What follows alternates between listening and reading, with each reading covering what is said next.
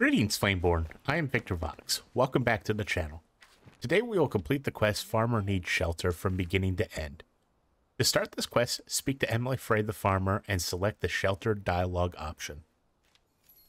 To access this quest, you must have completed the Growing Stronger Together quest.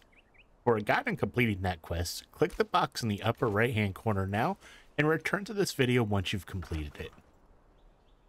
Completing the quest is straightforward.